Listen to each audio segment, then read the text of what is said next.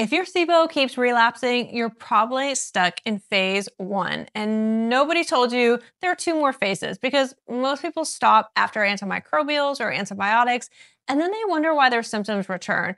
But these only reduce the growth. This does nothing to rebuild the system that keeps the bacteria in check. Hi, I'm Dr. B. I help you fix your gut so you can thrive.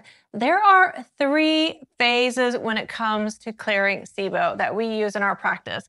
Phase one, you gotta get rid of the overgrowth. Phase two, restore digestion, stomach acid, bile flow, pancreatic enzymes, and motility. And phase three, repair the gut lining, the immune layer, the secretory IgA, vitamins, minerals. When you do all three, SIBO doesn't just quiet down, it stops running your life. For the full step-by-step breakdown of each phase, go to my long SIBO deep dive. I will walk you through the entire process there so you can finally reset your gut. It's in the description.